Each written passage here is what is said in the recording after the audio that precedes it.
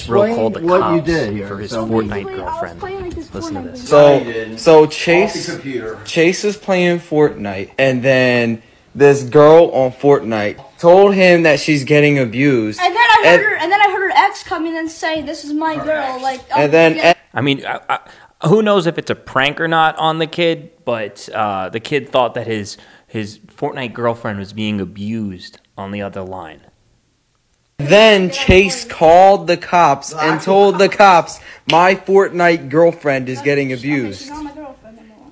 So we're just friends. And then earlier he came out here and said, "Dad, I think this girl might be the one for me. I think she might be my girlfriend." Why would you call the cops?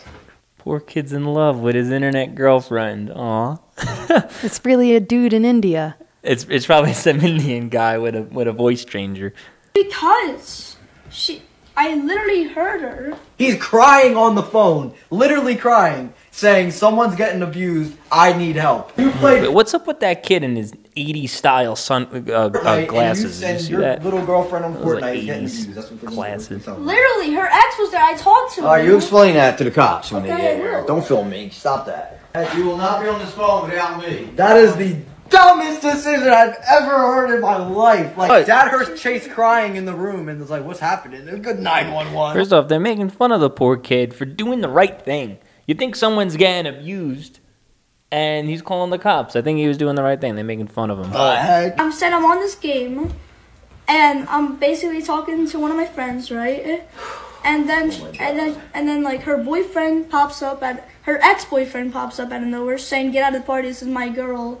And he's at her house and he comes onto the mic and he's like, "Leave the party." What if she's telling the truth? I said.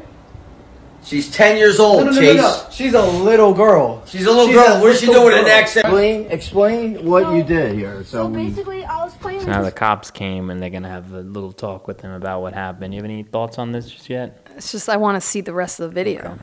So Chase. Oh, they cut the video right there. So the video. I don't know what happens because it could be something like actually could be a really big issue. A 10-year-old that's getting abused. Oh yeah, or it could be a prank. Yeah, it could be a prank, could be actual abuse, or it could be just two kids yelling at each other.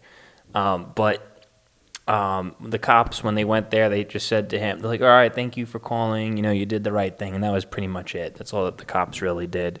I don't know what the cops could really even do in that situation.